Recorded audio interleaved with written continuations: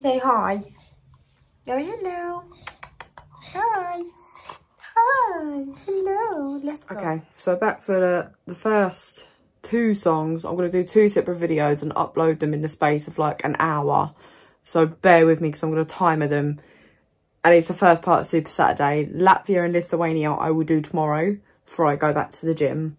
Welcome back to my channel. I hope you're okay. Don't forget to like and subscribe. It has just been announced for Ukraine with Vidbir that Alina Pash has just won with, I don't even know the name of the song. I can't read Cyrillic. Oh, kurva. New here, hi. Thank you for subscribing. My name's Laura. For some reason people call me Slav. As you can tell, I'm an absolute mess right now because it's just been announced and you're going to go on the journey with me. But don't forget to like and subscribe. So the song is called Shadows of Forgotten Ancestors. I feel so bad saying that. If you're watching from Ukraine, Dobry večer, I think that's right. Or Privyet. Let's get reacting. And don't forget to like and subscribe because I'm running around like a headless chicken. And let's go and react to this lady right here. Yeah. Okay, so on my Israel video, I got copyrighted. So I'm going to have to put my finger over this so you can kind of hear it, kind of can't hear it. Just at the fact that I can't be copyrighted, it's just illegal to my life. But as I've said, from Alina Pash, the song is called Shadows of Our Forgotten Ancestors. Can I just say that Jamala looked amazing tonight and Tina Karol just looked, oh, I stan her for life. I don't even care. Please let me know below if you're a Tina Karol fan or stan, because I adore that lady so much. I actually do. I respect that lady so much. I did watch a bit of Vidbir, but then I moved to Estilaul and then I moved to Melfest. So I'm a bit all over the place, if I'm honest. I didn't hear Alina. I won't show you just in case.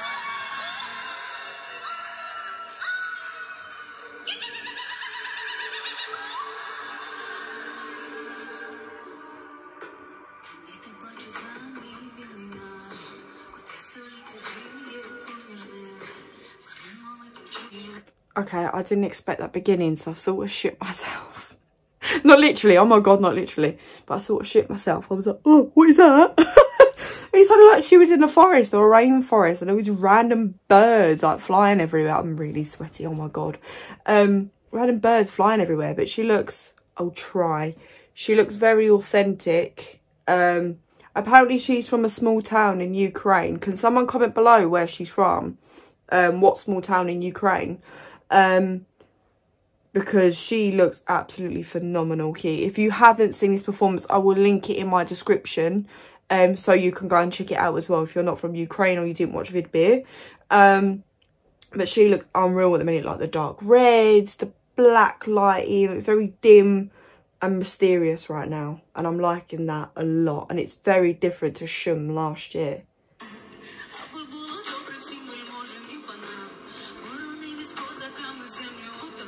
It's nice to see a live audience again as well. She's very mysterious.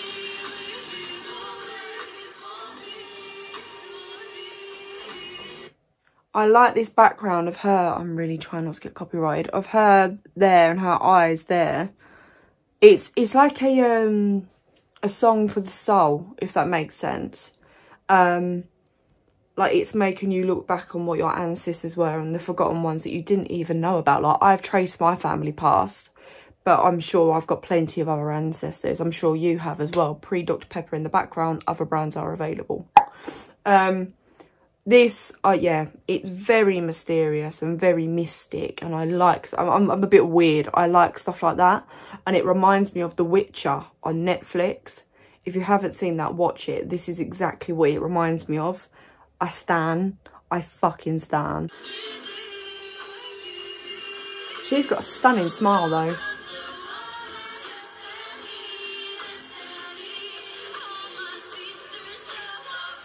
Oh wow.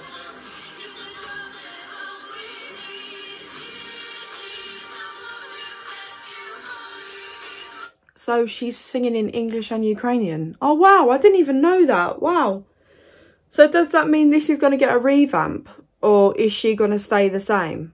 I can picture this in Turin being very, very mystic and dark and mystical, if that makes sense. My neighbours are shouting, please shut the fuck up, big man. Imagine this being very mystical and dim and dark and mysterious and very Witcher-like. And I stand. This is very different to Shum last year with yeah, I probably sang that wrong, sorry. I'm not very good at Ukrainian.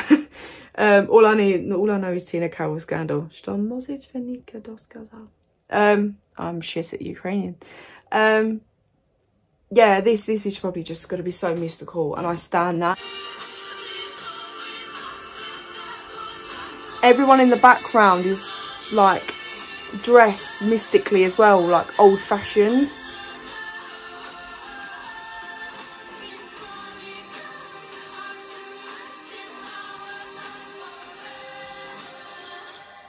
Ooh.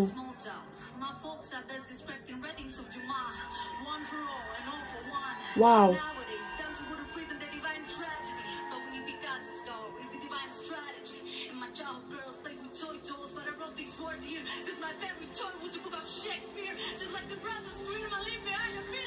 Wow, she's talking from the heart there. Wow. She looks like she's gonna cry. I didn't expect that, if I'm honest. Wow. The rap, I say this is a rap, it's more like a monologue. I feel like it needs to be spoken more than what you call rapped. It needs to be spoken because that's very powerful what she's saying. This needs to be spoken and meaningful, and it's very relevant right now for what's going on over there. It's just, I feel so sorry for everyone in Ukraine right now.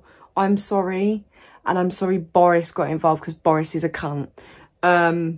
Yes, we all hate Boris Johnson over here. She looks like she's going to cry.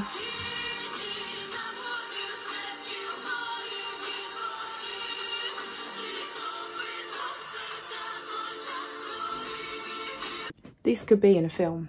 Honestly, this could be in a... I could see this in a film. Like, you know, like ending credits or when someone goes to war. If anyone's seen the Scandinavian TV show Equinox or The Witcher or like a Game of Thrones type of thing, that's what I'm picturing with it.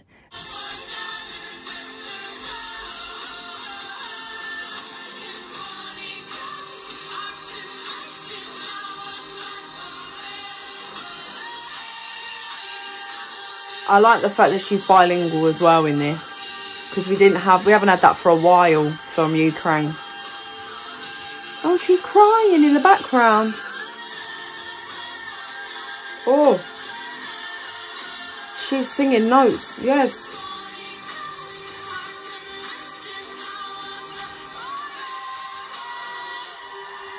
Very patriotic. She looked like she was having a sex show just then. Oh, don't cry. Oh, don't cry. Okay, don't cry for one. Final thoughts, don't cry. It's very patriotic after seeing the end scene. It's very patriotic. I do like this song. It's very different from the past couple of years, especially last year. And we loved Go A. We literally love Go A. I can see this in a Netflix film or TV series. It's very patriotic and not about ancestral stuff.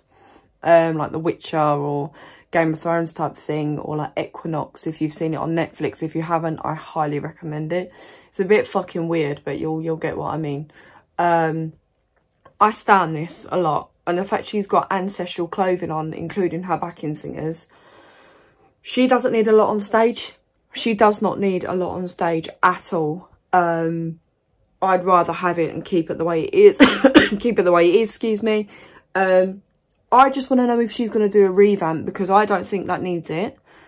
If she does, can you let me know in the comments below, because I don't think that needs it, if I'm honest with you.